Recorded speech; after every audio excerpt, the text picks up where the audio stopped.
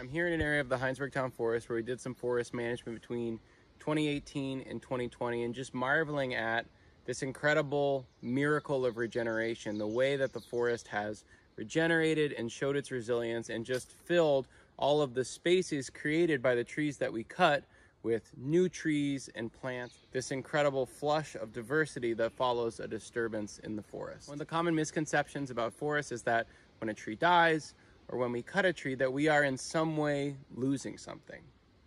And while it may seem sad to see the death of an individual tree, when you look at forests in a more expansive way, if we allow ourselves to reimagine forests as these complex systems which are not just trees, but also animals and birds and plants and fungi and bacteria and invertebrates, these incredibly complex and resilient and beautiful systems which change over time, you see that the death of a tree can actually be incredibly generative. This year, as I've taken a harder look at the way that our forest birds are utilizing forest habitats, I've really drilled down on this idea of structure. So what is structure? When we think about species diversity, we're thinking about the different species of trees that are present in our forest. When we think about structural diversity, what we're really thinking about is the way that those tree species are growing. There are two different types of structural diversity, also called structural complexity.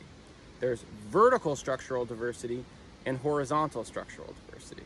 A forest has horizontal structural diversity if there are pockets of trees of different sizes and ages within the forest. So having horizontal structural diversity means that we have habitat for bird species or other species that may utilize a young forest, a middle-aged forest, an old forest, and the different species of plants and trees that comprise those different forest ages. A forest with vertical structural diversity actually has all of those sizes and ages of trees interspersed with one another. So what we see, instead of there being a forest with all the trees that are the same size and the same age, is actually all of these different canopy layers. And when you look at bird habitat, you'll see that many of what we call the mature forest birds, the forest birds that are associated with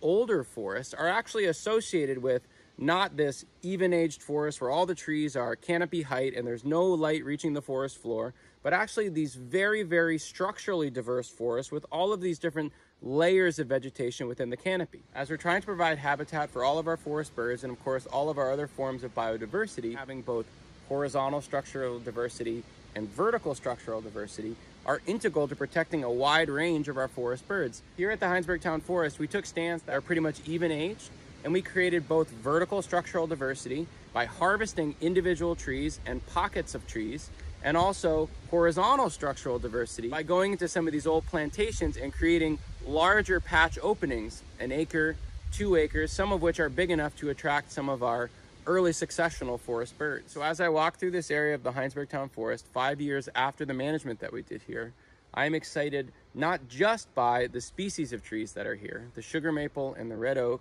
and the herbaceous plants and all of the other species that have responded in the wake of our management, but also by the shape of this forest, the structural diversity, the way that it's growing.